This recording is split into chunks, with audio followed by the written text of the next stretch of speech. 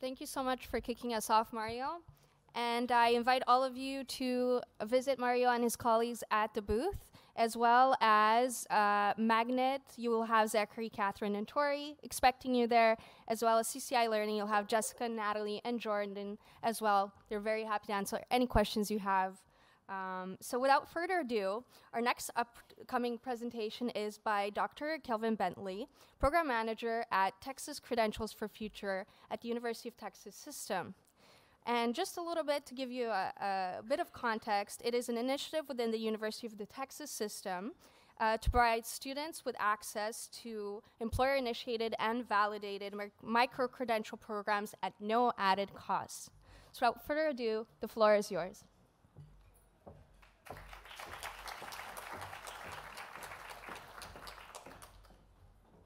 Good afternoon. Oh, okay, yeah. Of course, I didn't say, when I say good afternoon, you say good afternoon. It's kind of a weird Texas thing, although I'm actually originally from Detroit, Michigan, so it's a pleasure being among so many cool Canadians. I just say that because I've spent some time, when I was younger living in Detroit, going to Canada was really cool, right? Like, we had the Ambassador Bridge, we had the tunnel, and so it was just great to visit Windsor. And of course, over the years, I've visited other parts like Calgary and Vancouver. Haven't been to Ottawa yet, and several other places. So I know I'm short on time. Please know that I'll have my contact information at the end of the slides today. And hopefully the clicker will work. If you have any questions, just let me know. This will go by fairly fast and furious, but my hope is that the slides that I have will kind of open up a conversation, and hopefully there will be an opportunity for some of you, if you want to join in our approach. I would love collaborators in this work, right? It's not enough to do this in in our system. We would love to validate what we're doing with other schools, systems, and not just in the United States. And so I think there's just a lot that we can learn from each other. So I'm just going to kind of go quickly through some of these. So how do we get started? So really, our approach is really trying to give students access to industry-recognized credentials while they are completing their undergraduate degrees. And so our working hypothesis is that the combo platter between, of a traditional undergraduate degree that provides access to durable skills plus technical skills that reflect the ever-evolving landscape of the world of work, that will hopefully help our students stand out from those who are not, pursuing a micro-credential path. And so, again, this work started back in 2020. Our Chancellor, J.B. Milliken, who, this was strongly his vision, and we spent some time as a system kind of looking at data as well. So we wanted our approach to be also, looking at available data that we have available in Texas. So, for example, and this is a public-facing dashboard, so anyone can go to it. We were starting to look at data about our own students, right? So we know about skill gaps. We know, technologies like AI are going to displace, certain types of positions in the future. But we started looking at data because in Texas we have a way of tracking our alumni over time. Looking at their median salaries 1 year, 5 years, and then 10 years after they leave us. And what we were noticing especially is that with liberal arts majors, we were finding that they were not doing so well in terms of median salaries compared to their counterparts in other areas like STEM. So we leveraged this data internally, and we started thinking, well, what are some other data points we need to consider? So looking at just not our alumni in terms of median salaries, we also wanted to look at the research, right? So we do know, and there are various studies and articles that support this, career readiness is top of mind for students. And maybe that's also, been an issue more and more because tuition continues to rise, right? Outpacing the rate of inflation, especially in the United States. So we looked at, and this infographic or mini infographic just reflects kind of where students are in terms of their thinking about career readiness, that they are interested in pursuing professional certificates, hoping that that will be a better signaler than just the traditional degree in and of itself. A quick aside, I mean, I think the micro-credentialing work is very interesting in the sense that I think it's really kind of forcing us to kind of unpack our suitcase, right? So we have a degree, undergraduate, graduate, but you know, we have transcripts too, right? Which basically signal grades, but guess what? Employers don't really understand what grades mean. And so there's a real opportunity, whether you believe in, you know, developing your own micro-credentials locally at your university or embracing the use of industry-recognized credentials like we did. I think there's just an opportunity to really start unpacking and helping students tell a better story about what they know and what they can do. But we can't get there until we really start helping students understand the skills that they are acquiring and where their skill gaps are as a learner. So, and this is just some additional data. This is from MC Birding Glass Institute. And so, and Birding Glass now is called Lightcast, but they looked at some of their data as well. And, you know, in this particular study, they kind of looked at how, you know, if you, for example, have a sociology degree and you pick up data analytics skills, it can actually increase your overall job potential in terms of a salary. Even my undergraduate degree in psychology is also included here as well. IT management skills can also open up the door for earning potential above and beyond just having the undergraduate degree in and of itself. So to help us, and I want to formally just thank the Strada Education Foundation. Back in 2021, the University of Texas system, in addition to about 14 other institutions of higher ed, received some initial pilot money to kind of experiment with ways to help students make that transition from the university to the world of work.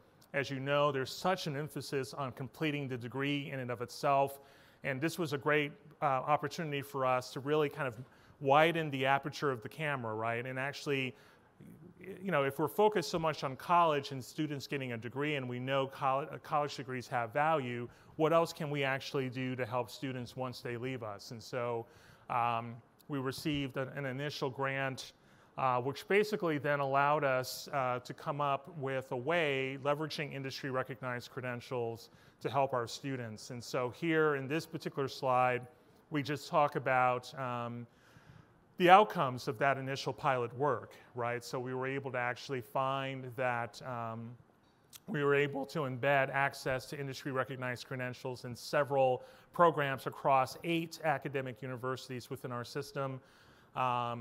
We were able to also have students tell us that they were actually very, you know, they were very happy with having access to those credentials.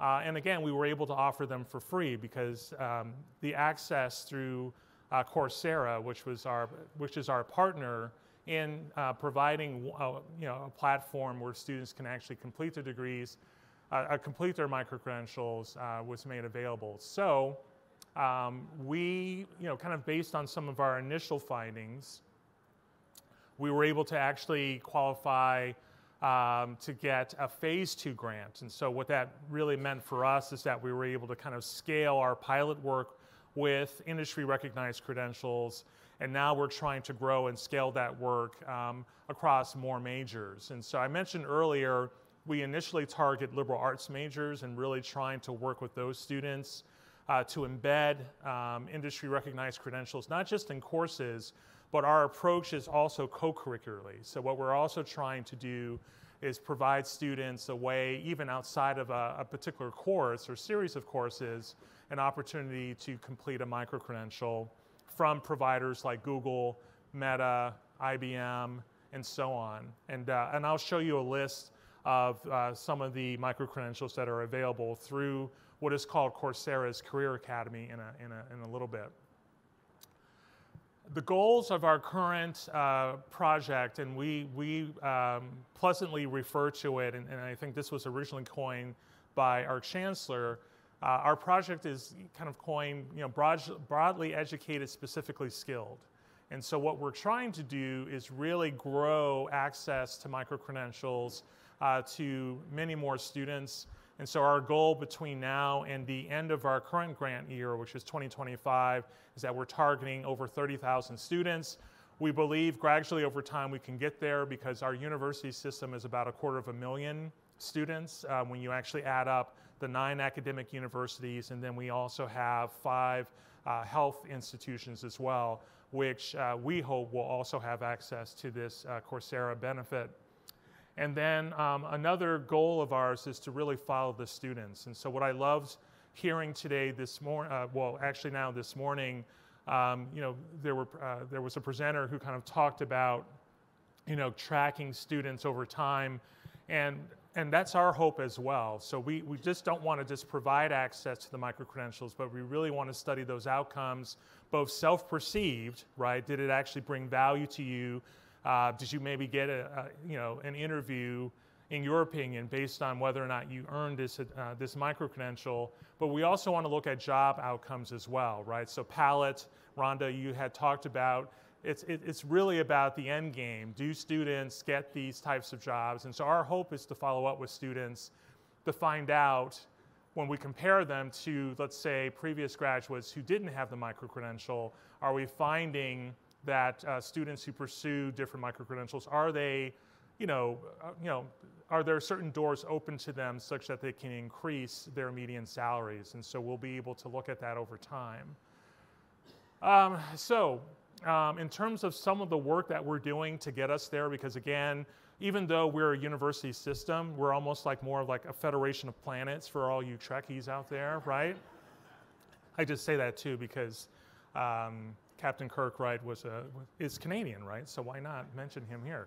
So what we're trying to do is capacity and infrastructure building, right? So to do this work well, especially if we're going to rely on faculty to help us with with growing access to micro-credentials, what we initially focused on was finding a way to really kind of educate faculty about what is a micro-credential, right? I mean, there's like tons of ways just to spell it, let alone understanding what they are, right? And so we've developed a 4-week online course for faculty.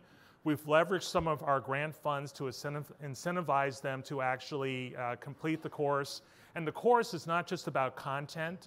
There is a summative assessment or project where actually faculty can kind of really think about their course and think about very intentionally how they will actually embed whatever micro-credential they select to do. And some faculty are using the course to actually define their own micro-credential that they're going to offer their students. But many are trying to look at the professional certificates on the Coursera platform to actually embed them in their courses. Some other things too is that we have vendor partners like WorkCred, and then also the Council for Adult and Experiential Learning. CALE especially has been very helpful because if we talk about this ecosystem, and if you think about it, there's lots of moving pieces. So if we really allow students to complete a micro-credential, let's say from Google or from other providers, we do want there to be a way for students to get credit for it. Now, one workaround is to just embed it in an existing course, right? So if they're already getting credit, no harm, no foul, they're good. But what if a student comes already with, let's say, a series of micro-credentials from a third party? How will that credit, I mean, will your institution award credit? And so we're also doing professional development for faculty and staff across our university to help them think through what that policy might look like, right? And some schools in our system, I think, have a CPL policy, others don't. And so we're really hoping that they will weigh the use of micro-credentials locally at their institution. If you're interested in also following along in some of our work, our partner WorkCred has this report. And again, you'll have access to the notes. But I would take a look at that because this report highlights not just our work, but also other university systems like the SUNY system and others. And so, and I think you'll find some alignment with maybe many of the things that you're already doing, like the SUNY system, for example. And who's again from Seneca? Because I thought the work that Seneca is doing is really impressive, right? 100 micro-credentials. The SUNY system as a whole has about 500. So there are many schools that are really trying to grow out micro-credentials, and that report kind of reflects that. This is just an easy screenshot of some of the workshops that Kale is doing for us, so I'll skip through that. But and on this slide, you'll just see the variety of professional certificates available through the Coursera Career Academy.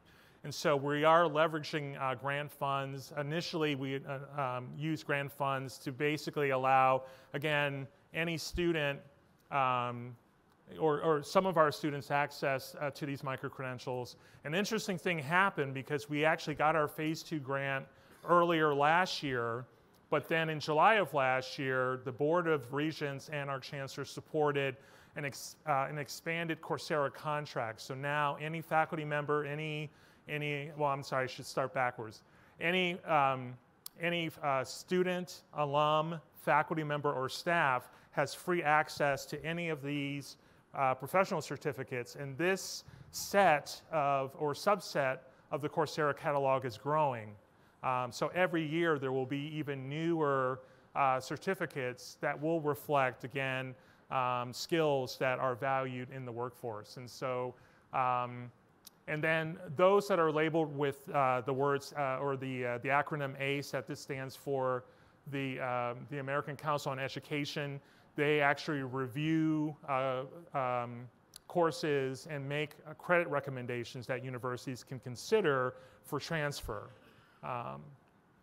So very interesting. Here are just some examples of some university websites. These are 4 examples of how schools are actually trying to promote to students that Career Academy is available and free to them. And then we're also tracking marketing messages, right? So to really do this well, again, you can't just say, hey, it's free, good luck, right? Like you also have to be looking at your marketing messages, how are students interacting with them? What marketing messages actually really can you maybe correlate with enrollments on the Coursera platform? So we are trying to do our best to track that. With the hope being that we can share those best practices across universities, because again, as a system, every school has their different marketing campaigns around the Coursera benefit, and of course we want to just find the best ways to promote it. Someone in the back, I don't know if I can use the clicker to start this video. It's not enough to hear about our project just from me, but I wanted to maybe display a short video just to give you a sense of what this benefit has been like at the student level. So again, if I click this, I think it'll just go to the next slide, but if someone could maybe just click the rectangle. I know. I'm afraid to click this because I think it's going to, and if I think. How am I on time, by the way? Because I do want to leave enough time for questions. 10 minutes, ooh.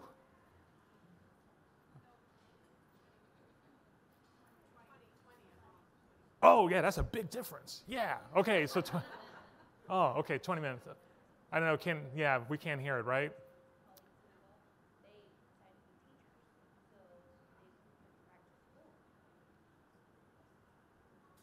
It's a cool video. I can. Should I just maybe move on? Maybe. Yeah, let's do that. No, that's okay. It's a good video. So again, you'll have access to the link. I'll make sure you have access to the link. So remember when I said before that when we talk about micro-credentials, there's lots of, like when you think of the ecosystem, it's about access to the micro-credentials. We can also define like, okay, who's going to create it? Are we going to create it locally? Or are we going to work with a provider like Coursera or Udacity or edX or whoever?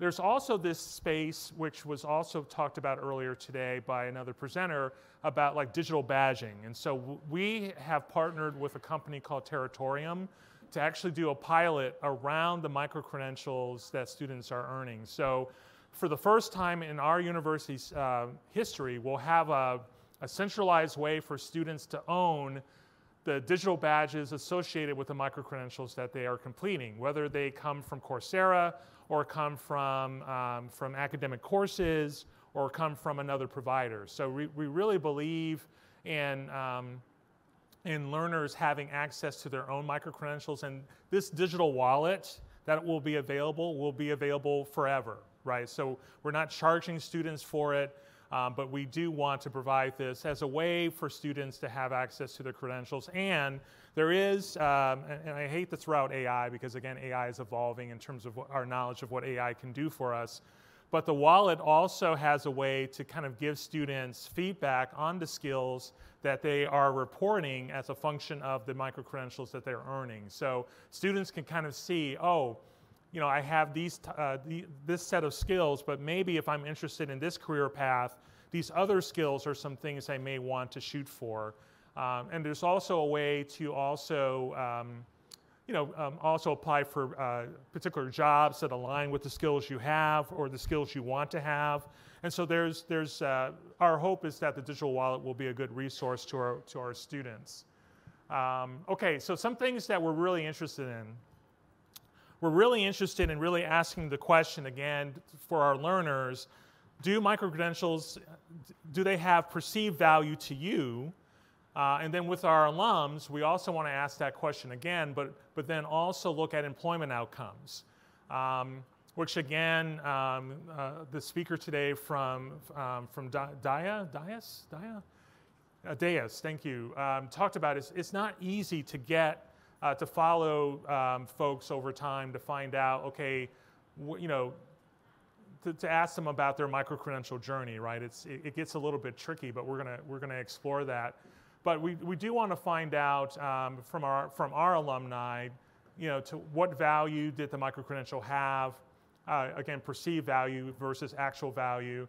And then we also are going to track the perceptions of our students around their use of the digital wallet and then the comprehensive learner record. And so our hope too is that we'll have a proof of concept of a comprehensive learner record, not to replace the traditional transcript, but our hope is that we can empower our students to tell a better story about what they know and what they can do.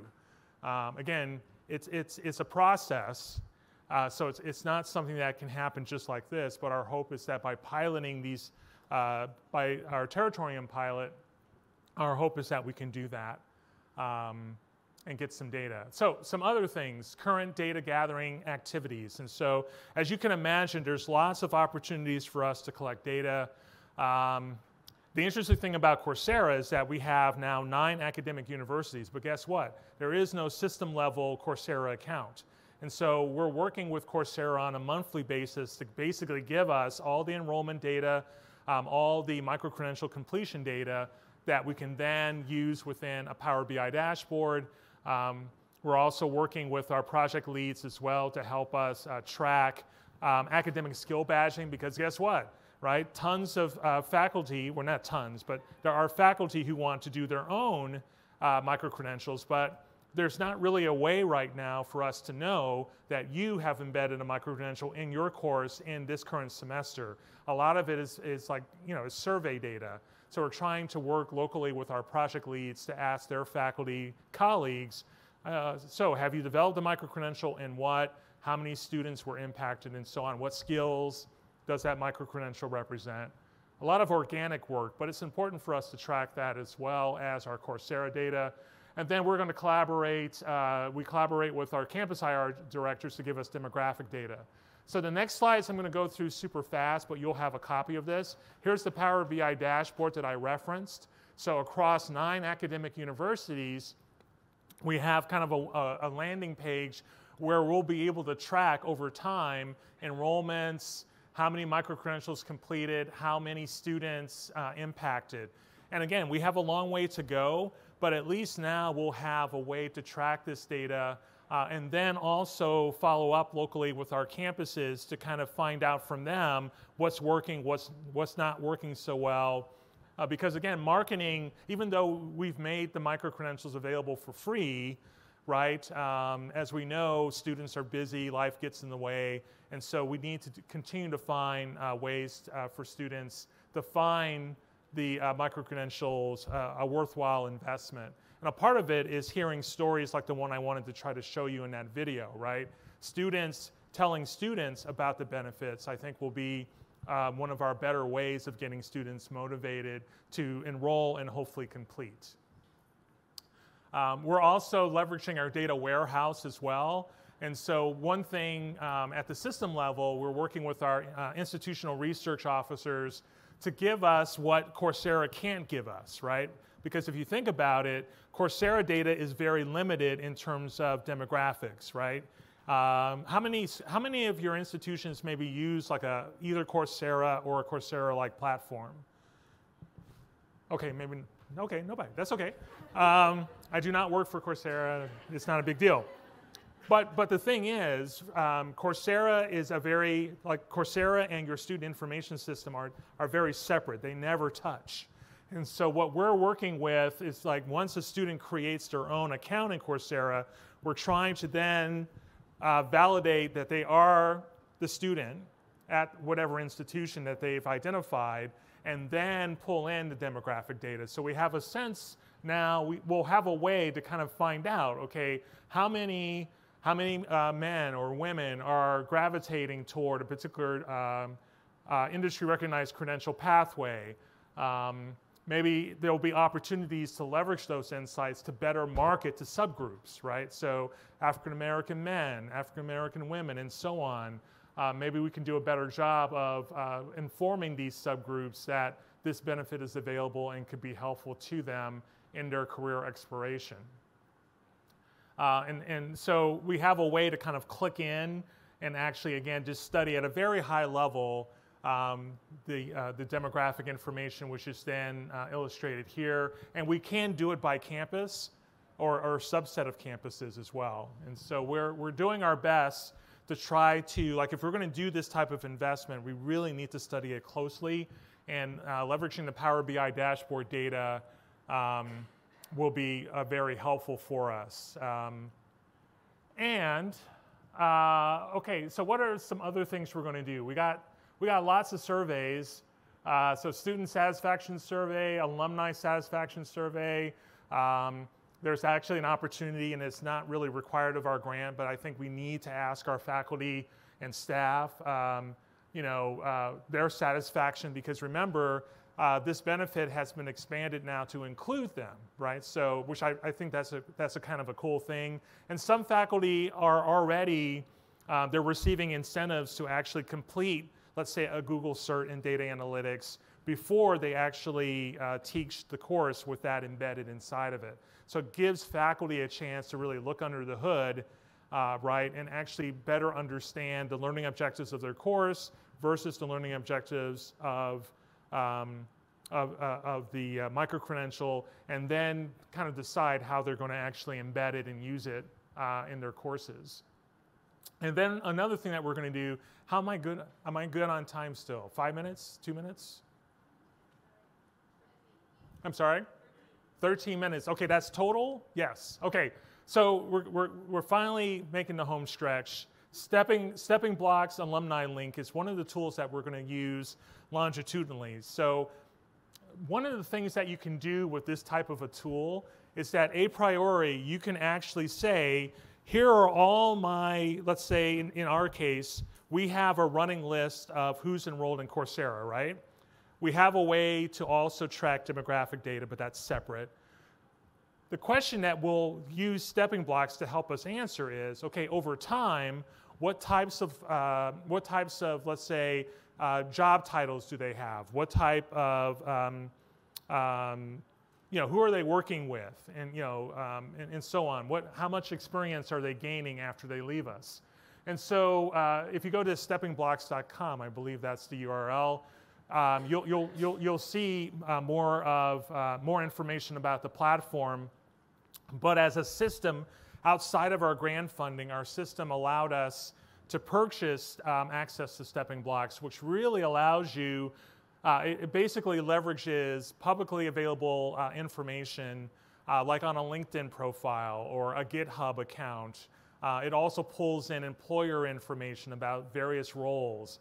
And so there are about 125 million profiles that this data is kind of holding on to and providing access to for schools who want to use it. But it's a way for you to really kind of track who your alumni are, where do they live, the types of jobs that they have. They use the mean instead of the median salaries, but they use mean salaries as well.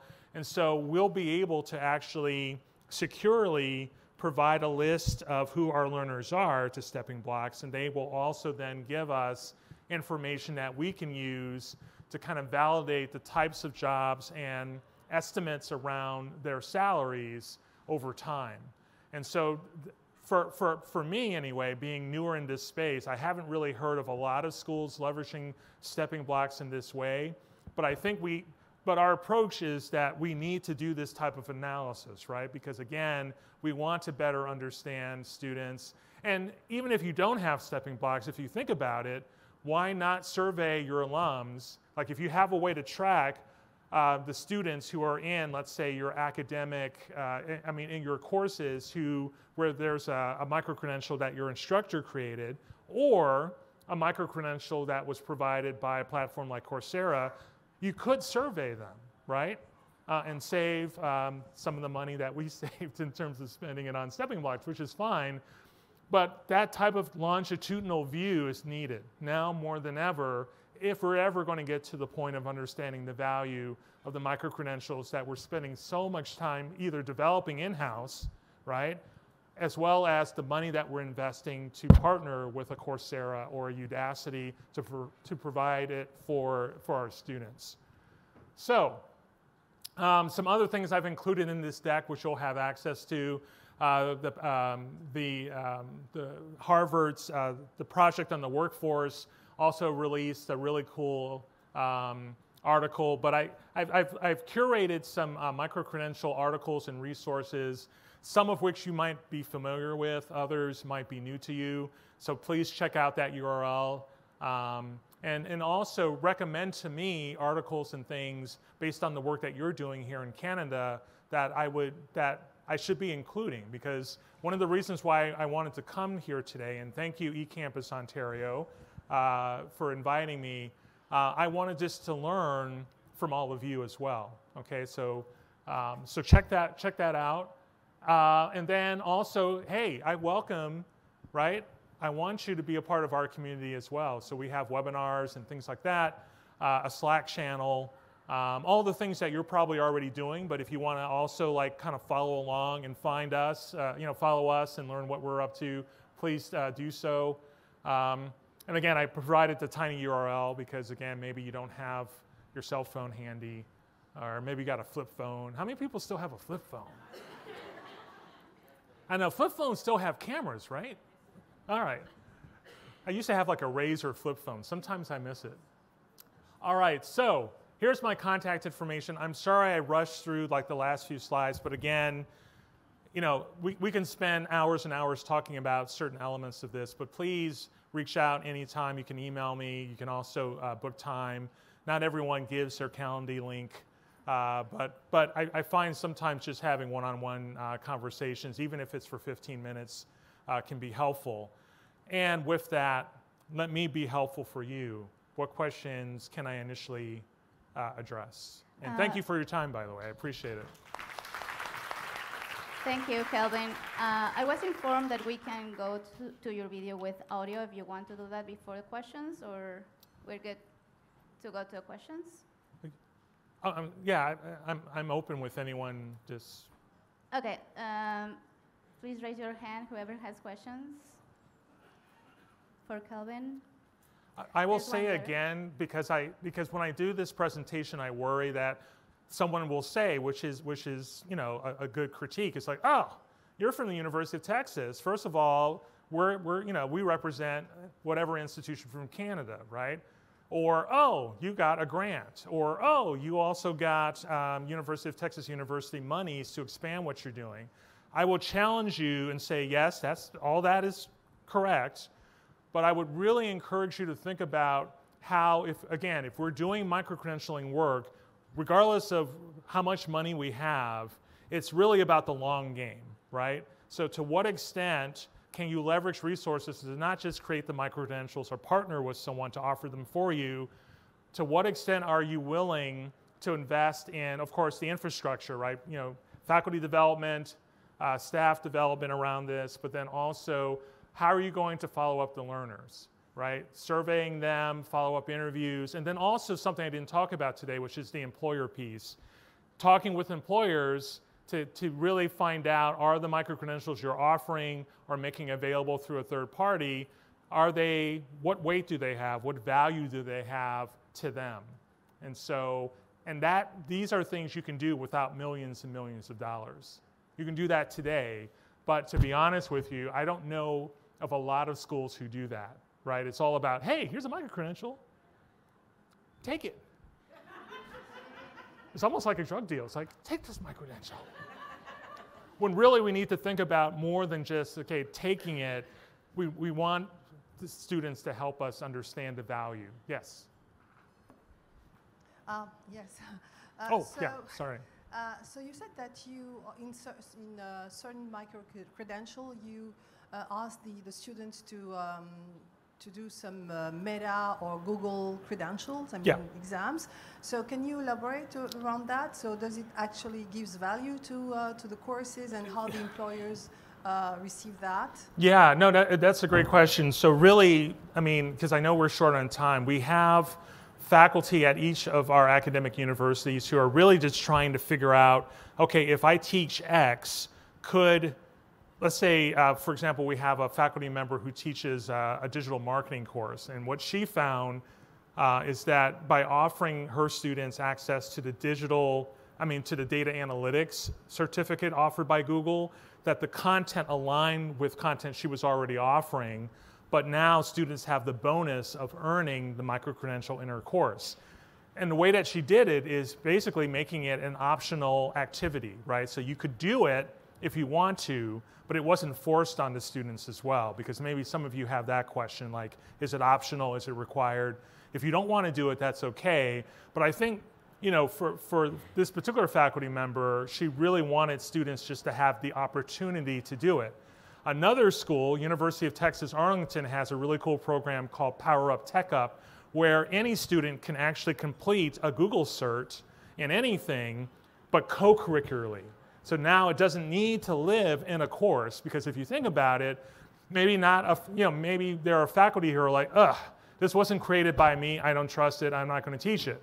That's fine, but then maybe more of our schools can then offer that co-curricular option, so that regardless of the local choice of a faculty member, students should still have the option, right? And so many of our schools are trying to define what that co-curricular pathway looks like. And then also think about something that was brought up earlier today, wraparound services, right? Making it available for free in and of itself is not enough. You have to curate some support, and UT Arlington has done that through that particular program, because it's more cohort-based, and it's more about like student coaching, success coaches reaching out to students going, hey girl, you're in our Google cert in data analytics. How you doing, right?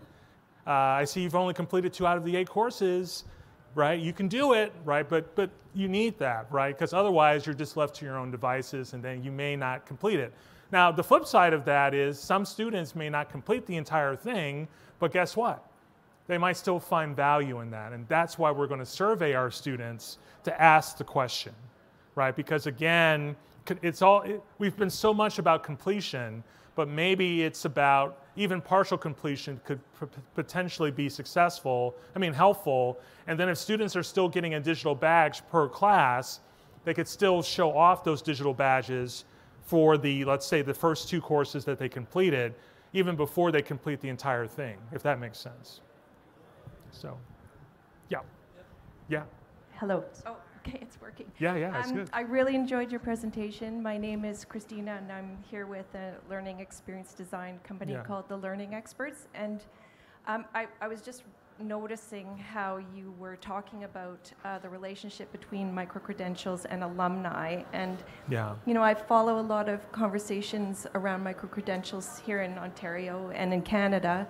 And I haven't encountered yet, maybe it's happening, but I haven't encountered yet a big conversation or interest around the alumni population as a learner for micro-credentials and how that might further or advance the work of advancement. So, you know, if a university can market itself as a learning partner to undergraduates over their career lifespan, what does that mean in terms of the students' perception of their connection to their institution and their capacity to give later? So I just was wondering whether you had any data around that, or if that's a big conversation in the States around micro-credentials. I'm not sure. Yeah, no, that's a great question. I don't know. I mean, I think it's a great question in the sense that I think maybe schools are thinking about it. I haven't seen any data that kind of links giving with, you know, providing that initial access. Unfortunately, we have a campus, and I can't mention it by name because they'll beat me up. They actually have turned off the alumni benefit locally because they feel that it's in competition with continuing ed courses that they're already offering. But I truly think there's something there in terms of what you said by, you know, because again, students are giving us so much of their time and money. Why can't we give them a benefit, which then will say, and then students, alumni will be like, yeah, you know, maybe I should give back because I'm seeing value beyond just the 4 years I was there, right? They can help me with my ongoing skilling and reskilling needs. So, yeah. All right. Again, please, if you have any other questions, again, I'm sorry. More. Yeah. Sorry, Dawn. I know you've got your hand up real straight. Yeah. Sorry. But so did I. So I just want to thank you so much for thank you. The talk, but specifically for opening the conversation wider when it comes to outcomes. Right. I think what you proposed about the idea of perception is so critical and is I think something that a lot of us got into this work from the beginning being really interested in because yes, it's about getting hired, yes, it's about making more money, but we all know that these things are not so cut and dry, right? There's a lot of gray area. You might go in for a job, there's a better candidate there. It doesn't mean that nothing has been gained, right? Right. So I'd love if you could just explain for us a little bit more how that perception piece shows up in the research questions that you're asking, just so that you can inspire all the people in this room to do the same and integrate those kinds of questions into their research projects. Yeah, and I'm open to collaborating. I mean, we're still kind of fleshing out the types of questions we're going to ask. Our hope, though, is that we will, again, just ask for ask our learners, what is the overall perceived value? But we're still trying to figure out, okay, what, without making the survey 100 questions long, what about the micro-credential? I mean, did it empower you? Like, did it help you feel like in terms of your self-efficacy, right? Which could actually be a separate way you could do it. You could take questions from a self-efficacy scale and add that to your survey, or you could just ask them, did you feel like you were motivated to kind of continue on in your course or in your program? There's different ways to do it, but we will, because the longitudinal stuff will take a little bit more time, so using the stepping blocks tool to really look at salary outcomes and things like that, will take time, but there are some things we can ask them now, like, again, what overall value, maybe even asking students to describe what that value is, right? So there's a qualitative, and again, I'm not a big researcher, so, but qualitative analysis is something that we probably could actually look at as well, just looking at the narratives, the sentences that students provide about their overall experience. Because I think there's something to be gained from that too. Yeah. Hey, thanks for your time. I appreciate it. And